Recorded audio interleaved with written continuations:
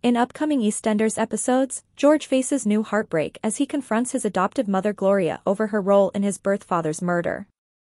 Meanwhile, Bernie seeks revenge on Sharon for Keanu's death, and Phil faces accusations.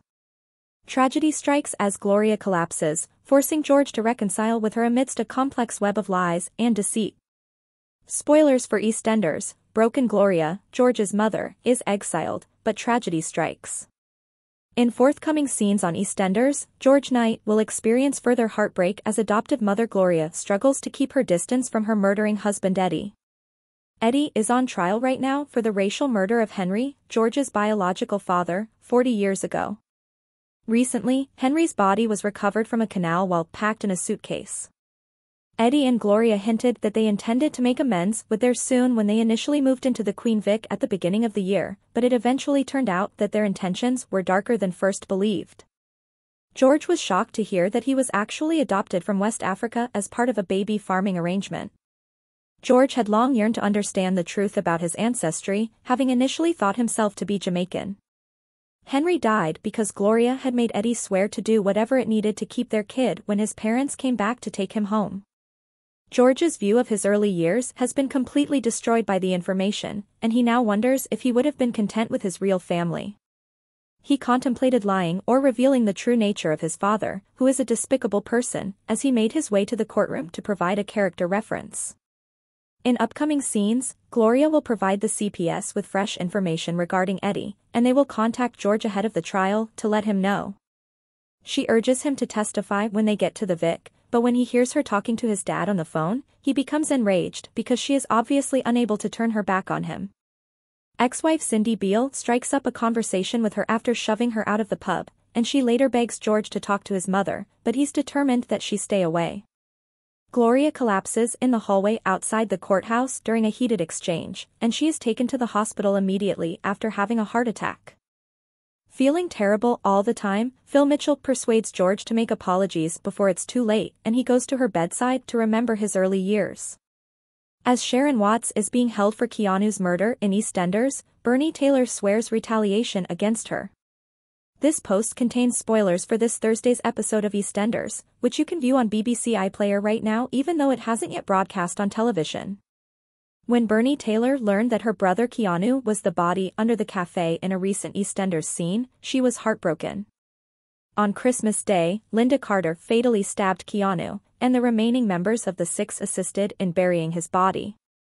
The floor of the diner fell in more recent scenes, and unfortunate Bernie was the one who discovered the body. Bernie couldn't believe what she was hearing when the police told her that Keanu Taylor's body was found in tonight's episode.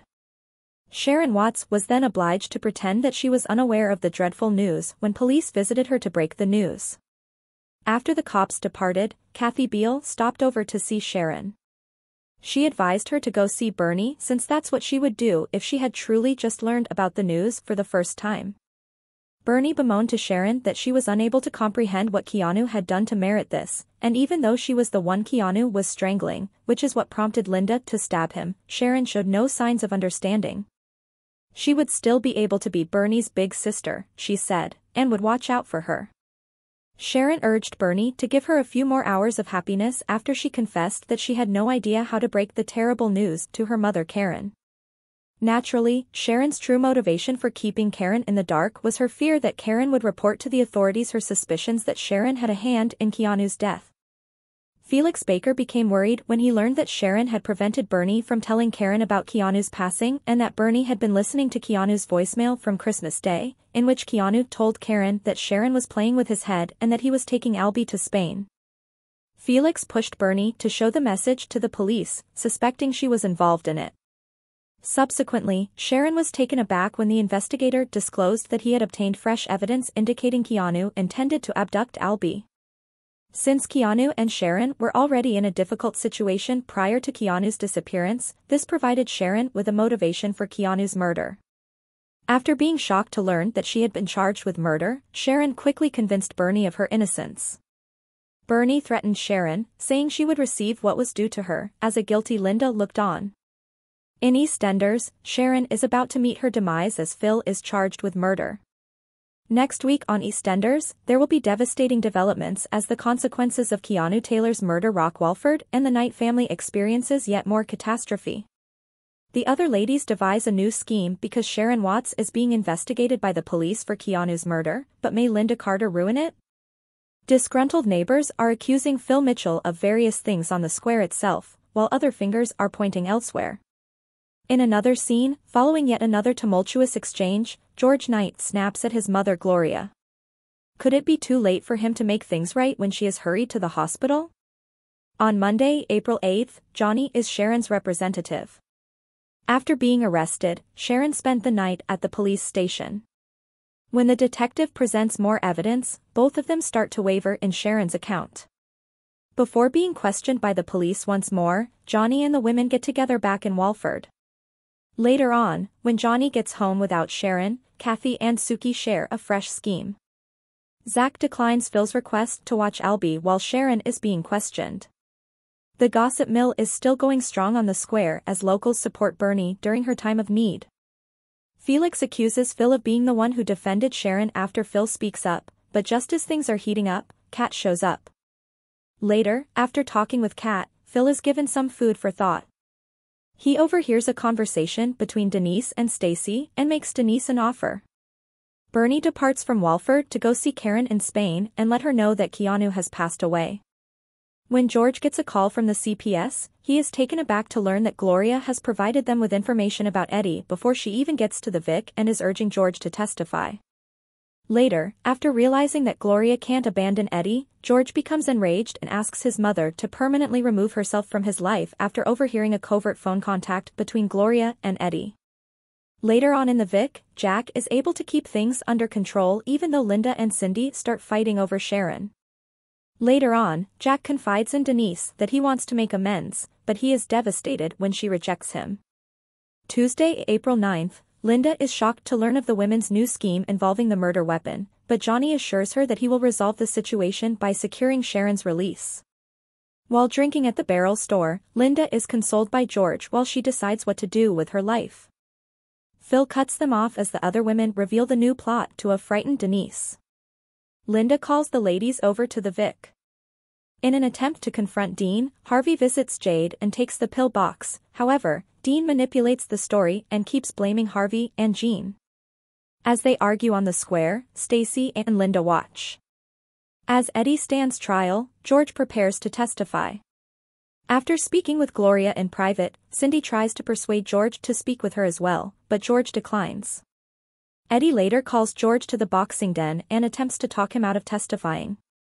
Eddie threatens to kill George when he loses it and says Gloria pushed him to testify.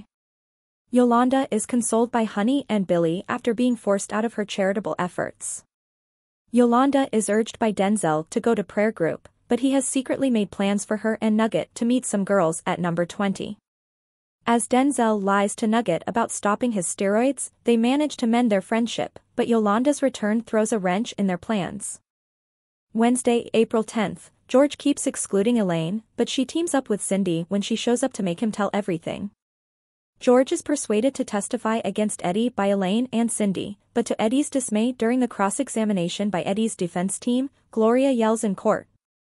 Eddie glares at George and Gloria as the court adjourns. Gloria can barely control her emotions and storms out of the courtroom, collapsing outside. Yolanda's refusal to attend prayer group and her altercation with Pastor Clayton outside the community center upset Denzel. Returning to number 20, Yolanda apologizes for her charges and Pastor Clayton reassigns her to lead their charitable efforts while they chastise Denzel for his rudeness. In the process, they mend their friendship. Thursday, April 11th, following a heart attack, Gloria awakens in the hospital and requests George to get a box from her apartment that holds significant information about his early years. George is overcome with recollections when he arrives in the apartment. After learning that Ben has been given a 6-year term, Phil interrupts George as he is making his way to the boxing den. Phil gives George some advice and persuades him to return to the hospital. George joins Gloria on the bed to listen to a recorded lullaby from George's biological mother, which sends them both on a trip down memory lane. After Linda fabricates a tale for the police, they begin to question why she initially suppressed this information. When Billy cancels their extended shopping appointment, Honey is irritated, but Jay supports him because it's obvious Billy is up to something. Please subscribe our channel.